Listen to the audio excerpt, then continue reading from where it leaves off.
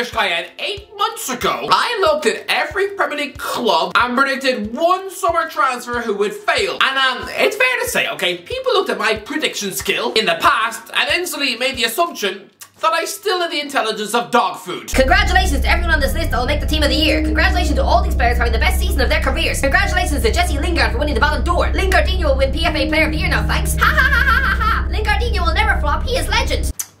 He is a legend?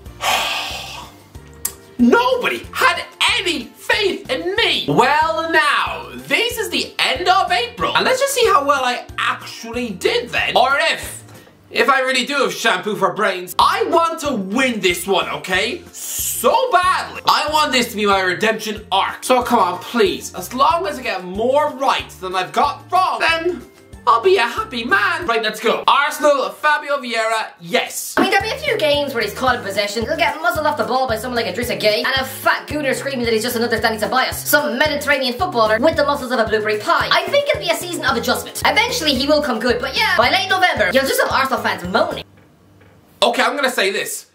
I got this one right. I know Fabio Vieira is the most popular flop in the list. Arsenal fans will defend him to the hilt. I know right now I'll have some angry gooners looking at their phone and wondering why on earth they clicked on a video to see some Irish gargoyle waffling on when he's clearly got the brains of burnt pizza. But, come on! You paid more for Vieira than you did Martin Odegaard when you dragged him out of FC Porto. He is the 10th most expensive player in the history of your club. And he's only started 3 games in the league and mostly just gets 5 to 10 minute cameos off the bench. I'm sorry, but for £35 million, he hasn't really done anything yet except register 2 assists against Oxford and score against Bodo Glimt. So you know what? I know Vieira has looked okay when he's played, but honestly, if you told an Arsenal fan last summer that these would be his stats, they wouldn't have taken it. So I'm taking this one as a win. I got this one right! Yes! And well lads, if you're enjoying this video, hit that subscribe button. It would mean the absolute world to me. I want us to topple Rory Jennings. That is our mission on this channel. Let's try and beat him to 300,000 subscribers. So go on, hit that red button if you're new. Absolute legends. Aston Villa, Philippe Coutinho, yes. Okay, I'm gonna call it. Philippe Coutinho is going to be a £17 million flop. Coutinho is James Rodriguez part 2. Oh, just watch. His attitude is going to be all wrong.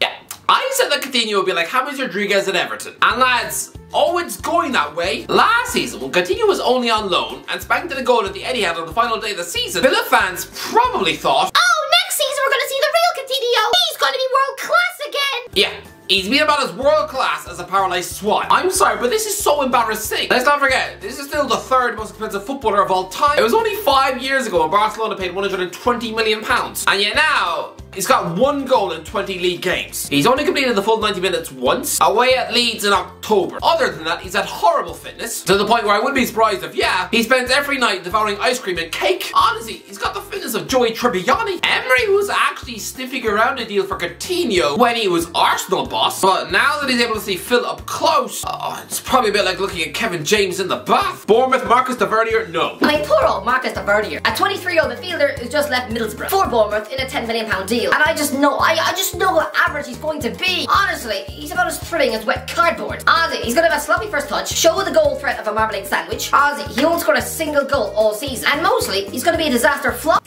Yeah, the first one that I've got wrong. And boy, did I get this one wrong. Although, for the first 2 months of the season, I looked right. Because this is a 24-year-old winger, and Newcastle United reject, so yeah, moved from Middlesbrough for 10 million quid. And guess what? 0 goals and 0 assists in his first 13 Premier League games. And if he'd just frozen time just a week before Halloween, and I would have looked like some brainy nerd who does algebra in his sleep, because I was right.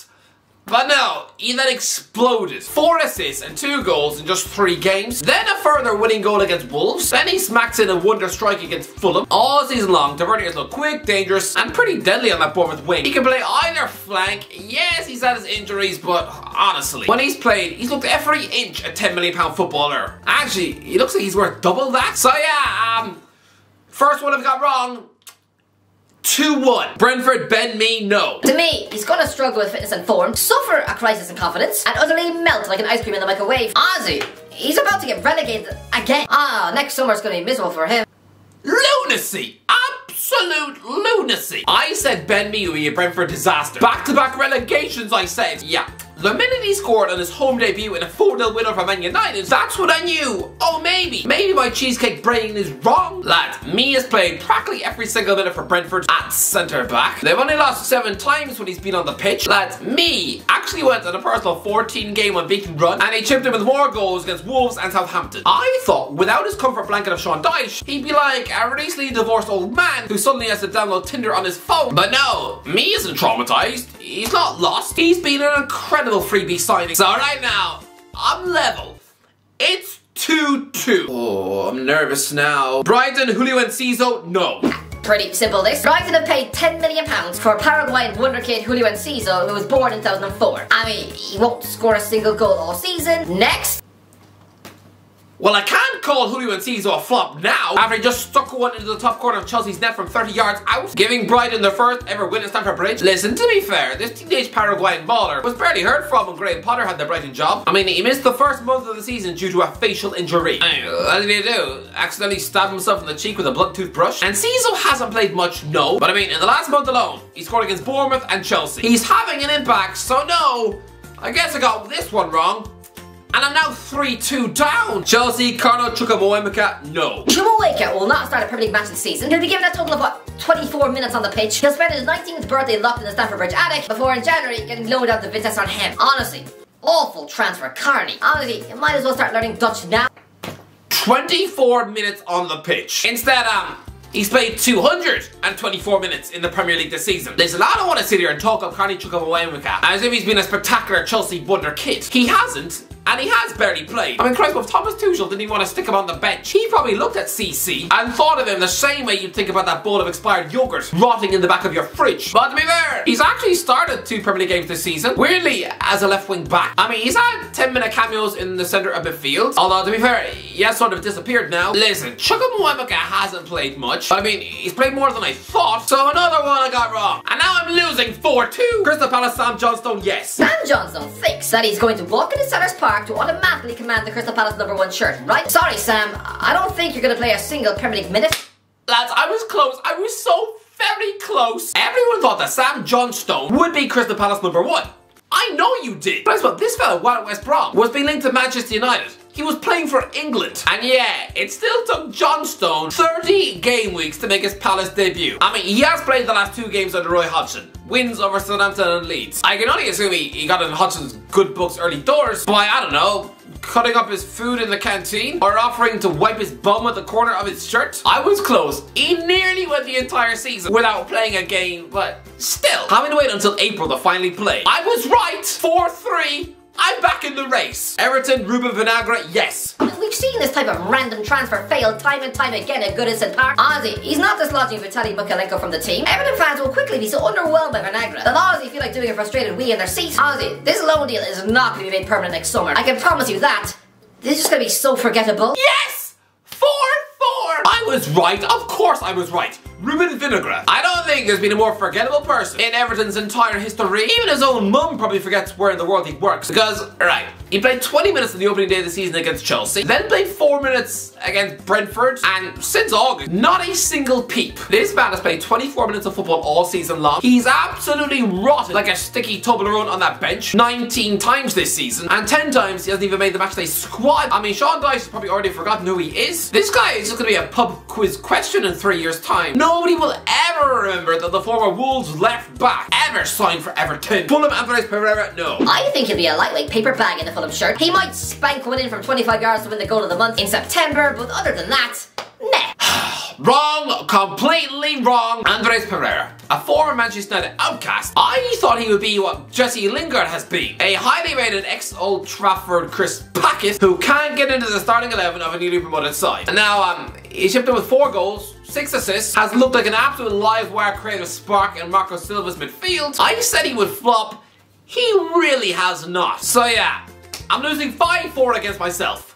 Great. Leeds, Luis Sinisterra, yes. Trust me, this Colombian forward is going to be one of the flops of the season. Sinisterra is going to be an injury-riddled mess, and even when he is fit, he'll just look out of his depth and barely even sneeze in the direction of a goal. Sorry, Leeds. Yes! Yes! Get in! 5-5. I said that Luis Sinisterra would be an injury-riddled Leeds mess. And yes, he has. He's missed huge chunks of the season due to the fact that he's got a body made of cheese. This is winger another 23 goals in the Eredivisie last season. Leeds paid Feyenoord 20 million for this guy. And he scored 3 goals all season, 0 assists. Was also stupidly sent off against Aston Villa in September, picking up a second yellow card for blocking the ball when Douglas Luiz tried to take a quick free kick. I mean, that is the height of idiocy. He's only started in 1 Leeds win all season. I don't want to hear any excuses. The guy is a flop. Leicester, nobody. Okay, Leicester haven't actually signed anyone yet, so, next? This one's just null and void. Next, Liverpool, Calvin Ramsey, yes. Wait, do you really think he's gonna play? I mean, he might make 1 Premier League start, probably around Christmas time after the World Cup to give Trent's legs a rest. He'll play a few games in both domestic cups. I mean, he'll do something stupid like get nutmegged by Dan James and then just get laughed at on TikTok for that. And yeah, he won't really look like anything special. I'm winning. I'm actually winning 6-5. Calvin Ramsey, the teenage right back bought from Aberdeen, has played even less than I thought. He was given 90 minutes in the League Cup against Derby County, where Liverpool embarrassingly squeezed through in penalties. He was given 3 minutes against Napoli in the Champions League, and that's it. Absolutely 0 minutes in the Premier League. But I mean, it gets worse.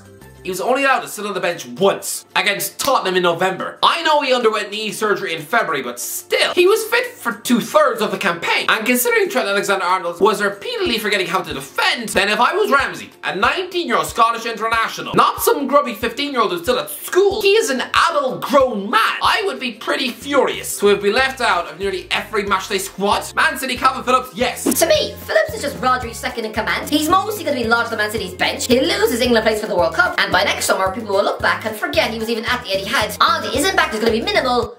2022's answer to Jack Rodwell. 7-5! I'm winning 7-5! I don't know what to do. My predictions are usually wet monkey sick, but now, I've got 7 right. Everything I said about Calvin Phillips has come true. He's barely played, mostly being a bench warmer Garden gnome, just over 100 minutes of Premier League football under his belt by mid-April. That is absolute garbage. I knew he'd flop. Why did he move to the Etihad? Did he really think he's going to be able to dislodge Rodri from the team? What, this little average muffin from Leeds? Man United, Lisandro Martinez, no. Oh dear. Erik ten Hag is playing 2 centre halves, not 3. And he's let Harry Maguire keep the captaincy. And he's not exactly going to drop a world champion with 4 Champions Leagues. So Martinez, I see him being stuck to the bench. Listen, I know he's a good player, but I just don't see Ten Hag showing the bottle to stuff an £85 million club captain to the bench. Yeah. I thought Erik ten Hag wouldn't have the bottle to drop Harry Maguire. He literally got rid of Cristiano Ronaldo, a man with 5 Ballon d'Ors. And here was me thinking he'd be too scared to upset the feelings of a former Hull centre half. This was hideous. Although he did lose his first 2 league games, he looked like a terrified hobbit who got bounced about in that 4-0 defeat at Brentford, where he was dragged off at half time. That was the pivotal moment. If he'd have been dropped then and there, he might have gone down as one of the worst Premier League experiments of all time. Talking out a Manchester United centre back who's probably too terrified to advertise his height on Tinder, just the Argentinian Tyrion Lannister. But no, he started nearly every game and looked like a rock solid centre half, mostly. I mean, he hasn't been perfect at all. Okay, I don't have complete Nutella for brains, because this is still the same centre-back who was on the pitch when Brentford scored 4, Man City scored 6, Aston Villa and Arsenal both scored 3, Liverpool scored 7, Newcastle could have scored 5. He has not been the signing of the season, or the best defender in the league. I wouldn't have him anywhere near the PFA Team of the Year. Absolutely not. He lost the match by 7 goals to 0. Sorry, what? But he hasn't been a flop. Nowhere close. He's been good. He's been very good most of his games. But, yeah. 7-6. Newcastle, nobody. Newcastle have made 3 signings. Matt Targett, Nick Pope and Sven Botman. And I'm sorry, but none of them will be flops. These buys are far too sensible for them to fail. Okay, I said no Newcastle player would flop. That's not true. I was wrong. Matt Targett was a £15 million left back buy from Aston Villa. I mean, £15 million is nothing to be sniffed at. For £15 million, he has to start. Yeah, he started 4 Premier League games all season long. I mean, he did have a heel bone injury which robbed him of a chunk of the season, but he still can't get his place back off Dan Burn. So if we're being harsh, I have to call him a flop. And so I was wrong. 7-7. Nottingham Forest, Jesse Lingard, yes! I think his own grand ambition for the sport are circling the drain. This guy who just wants a payday. And why else would you only sign a 1-year contract at Forest? I think Lingard will be a Nottingham Forest mess. No goals, maybe 3 assists, and honestly, Steve Cooper will have him benched by Christmas. Sorry guys, but this is just another Dele Alli. This is the most perfect prediction in the list. No goals, 3 assists, and benched by Christmas, right? Nah, it's even worse than that. No goals, no assists, but Yeah, bench by Christmas. Lingard is on £200,000 a week. I'm gonna say this. If you look solely at the wages paid, he is the worst Premier League signing of the entire season. And the worst signing a newly promoted club has ever made. And lads, QPR had some expensive stinkers. But seriously, everything I predicted about Lingard has been bang on the money. I mean, he's a free agent next month. And I honestly think he's gonna have two options. Turkey or the MLS. Here's Dele Alli Part 2. Southampton, Armel Bella-Kotchap, no. Some players, you can just smell the stink of transfer flop. In the same way I was never convinced by Yannick Vestergaard. Ever. Sorry, Bella-Kotchap. He's gonna be the modern day John Alon Boomstop. Anyone remember him? This is weird. Southampton are bottom of the league. If there's any club where I should have been right about predicted flops, it's this one, right? But no, I actually got this one wrong. Sure, it hasn't been a great debut season for Armel Bella-Kotchap. I mean, there's been loads of defeats, but the centre-back has personally played pretty well. He's only 21, actually forced his way into Germany's World Cup squad. I don't want to call him a roaring success, because look at where they are in the league, but I think it would be harsh to call him a flop. So, 8-8. Lads, it's getting close. Tottenham, Clement Langley, yes. This man is going to be a Tottenham defensive meatball. He'll only be allowed to start about 10 Premier League matches. By January, Antonio Conte is going to be begging Barca to cancel his loan. Honestly, he's going to be the modern day Vlad Kirikis. Just pretty hope. Or Bunjani Kumalo. Or even Sebastian Bassong. Just pretty hopeless. Yes! Yes! Clement Langley has actually played a lot of games this season. Way more than I thought. 30 in all competitions for Tottenham. As a loan signing for Barcelona. Has he really been a flop? I mean, he's been average, not dreadful, not great, just utterly bang average. And I'm pretty sure Tottenham don't sign players to be average. So you know what? I'm giving myself another pat on the back because lads, I've just made it 9-8 to me. Get in! Oh no, I just need one more. One more just to clinch it and seal the win. Come on, West Ham, what did I say? West Ham, John Lucas Camacho, yes! Yes! 10-8, 10-8. 10-8! John Lucas Camacho is the latest big money Italian flop. This 23-year-old Serie A goal machine is going to be so out of his depth. I mean, it'll be untrue. Honestly, it'll just be a frustrating West Ham centre forward. The modern day Mido. Someone will probably be tucking into pizza and chicken nuggets on a nightly basis by February. He'll score about 3 goals all season. 3 goals all season? You cannot make this up. We're in mid-April, and this £30 million striker is literally stuck on 3 Premier League goals. But you know what? It did look like I was going to be wrong, because by early October, the guy had actually netted 6 goals in all competitions, and I was rapidly eating my words. But then the goals dried up, he got a knee injury, David Moyes lost faith in him, and signed Danny Ings instead. I mean, he hasn't actually played since mid-January, and now all the tabloids are calling him a flop. So yeah, another one I've got right. Now let's just see if I can end on a winning note. Wolves, He Chang Wang, no. Well, I'm not going to predict that Nathan Collins is going to flop now, am I? Nah. Hee Chan Hwang, the 27-year-old South Korean winger, made his loan move from RB Leipzig permanent, and he's been fine, I guess, although nothing special. But he's not been a flop, so I guess that's 10-9. But look at that.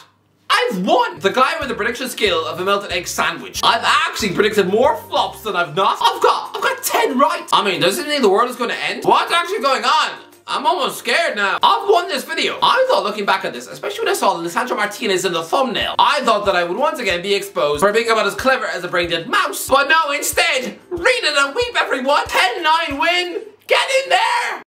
Anyway, that's the video. What do you think? Let me know in the comments section below. What did you think? What ones did you get wrong? Let me know in the comments if you enjoyed the video. Don't forget to like, share, I'll talk shit in a while.